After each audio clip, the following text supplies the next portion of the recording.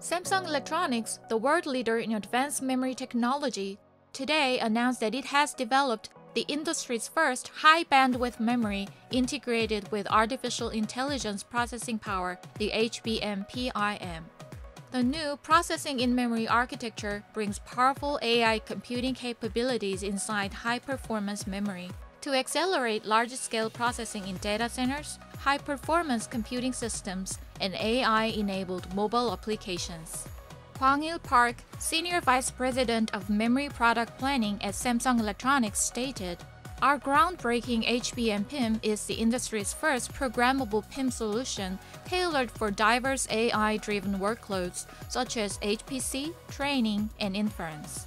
We plan to build upon this breakthrough by further collaborating with AI solution providers for even more advanced PIM-powered applications."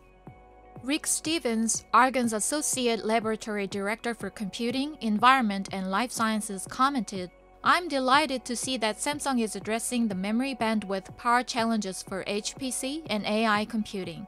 HBM-PIM design has demonstrated impressive performance and power gains on important classes of AI applications, so we look forward to working together to evaluate its performance on additional problems of interest to Argonne National Laboratory."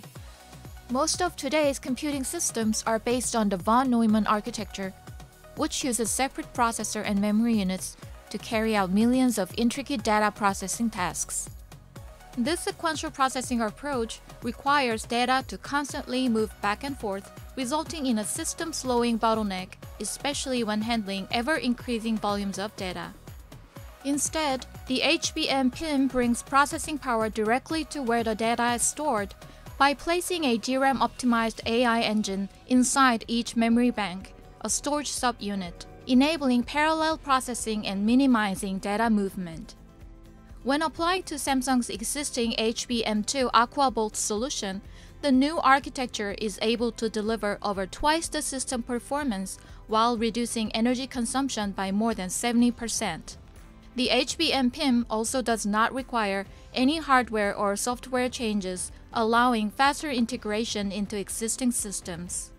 Samsung's paper on the HBM-PIM has been selected for presentation at the renowned International Solid-State Circuits Virtual Conference held through February 22nd. Samsung's HBM-PIM is now being tested inside AI accelerators by leading AI solution partners, with all validations expected to be completed within the first half of this year.